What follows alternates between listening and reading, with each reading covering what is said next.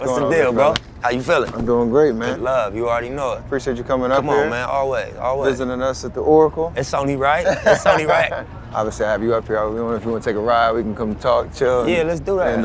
And maybe go get some food. Of course, you gotta tell me the spot. You gotta tell me the spot out here. I got you. Hey, so look, was it a rumor or did y'all really make a offer for the Panthers? Oh, we talk about that. That's heavy. Yeah, I got you. Yeah. All my life, been grinding all my life, sacrifice, hustle, pay the price. I know you just dropped an album. How long does that album take to come to life? That one took a minute. Right? Yeah. That one took a minute. It shouldn't take that long, but that one took a minute. You had to make it right though, right? Yeah. I'm proud of that album. It was a lot of blood, sweat.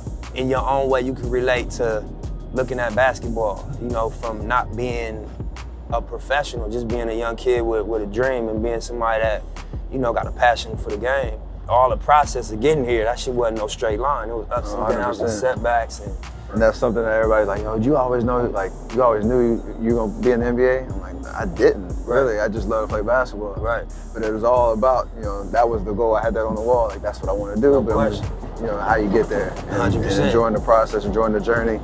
People to hear your music, you want them to feel inspired. 100%. And that inspiration and that emotion that you evoked out of them will turn into an action of, I want to support. That's crazy that you got that, because that wasn't the dominant narrative. When I thought about that, I'm like, what's the metric? Because it's not that you heard one good song and you want to see what else is on the album. That used to be what motivated the purchase. Right now, the metric is really inspiration. We got untapped value above us. Right. When you think about endorsements you can do outside of the court. It opens up so many doors and opportunities to turn your other passions into real life business, real life opportunities in that front. You look at 50, 50 made the most money off vitamin water. Bottom line. He 10-time platinum. That vitamin water deal was the biggest, and not only just the check, but the perception of who 50 is now. Right. Puff is another example. Speaking of Puff, there's many conversation around the Carolina Panthers and the I gotta shake opportunity. Your hand on that. I gotta shake your hand so on the that. work, you talking about the moves are still ongoing, so we're trying to figure something out. I'm a huge Carolina Panthers fan, right? So diehard, Cam Newton, Ron Rivera, the whole squad. Like, you hear about Jerry Richardson getting in a little bit of trouble and whatnot. I'm like, oh, that's interesting. I see what happens. Right. Oh, he might sell the team. Right. Puff tweets on the tweets, I'm interested in purchasing the Carolina Panthers. I'm like, I chimed in, I'm like, yo, me too. Like, let's figure out how to make this happen. 100%. And it kind of paved the way for anybody in the business world of color. Like, this is something that is for us 100%. a huge opportunity. Yeah. But to be in this conversation, I think is something that is truly powerful and hopefully can move the needle when it comes to, you know, the next time that this comes around and whatnot. These young future entrepreneurs are gonna be fearless because of moves like that. They're not gonna even feel like it's taboo. They're gonna be like, this is what it is. This is our example. That's a great point. Like, it's becoming more and more every day and more, you know, expected as it's supposed to be a surprise. So like, hey, oh, he's doing that? Oh yeah, he should be doing that. Exactly. You know? I think we so influenced by what's cool. Yeah. Even if you like think about the era we grew up in, my jeans would, I'd have got clowned in school wearing jeans that fit. I swear to God, they'd have talked bad. They'd have talked bad about me. And my shirt stopping up here, they'd have clowned me, You go bro. back and look at them pictures, like, yeah. So what influenced the change is that it became cool. That's it. I'm gonna speak blunt. We having an on-camera convo, but I'm gonna keep it raw. Like, you know, the narrative of how we dealt with women.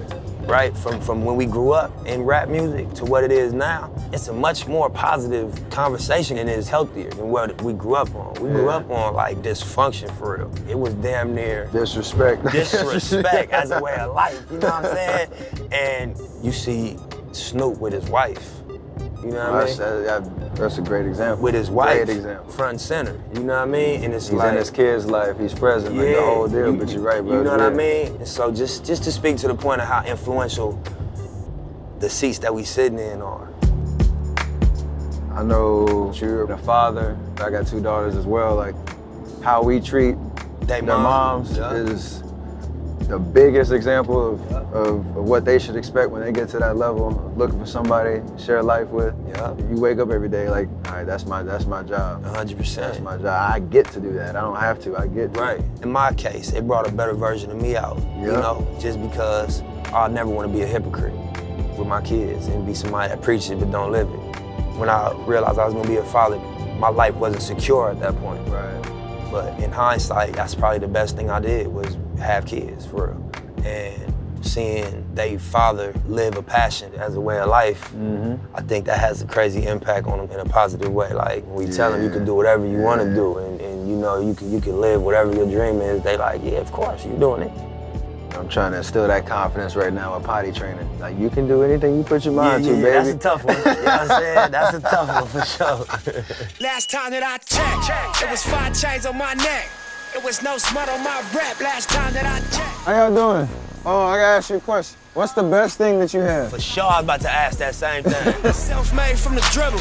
I was been saying I'm a killer. You got some spicy food? Yeah, we have it. This is the fiery momo. Yeah. I want spicy. Spicy, that's what it is. Talk to me. You got it. Thank you, sir. Spicy Momo, that's what's up. Spicy heaven. It's got a little kick to it, for sure. Keep doing these shows, I'm gonna get fat, for real. What kind of food is this? This is Nepalese food. Nepalese? Yes. Oh, really? Yeah. All the way from Himalayas. From the Himalayas? Yeah. That's what's up. Compliments to the chef. Good job, good job. Thank you so much. Thank y'all.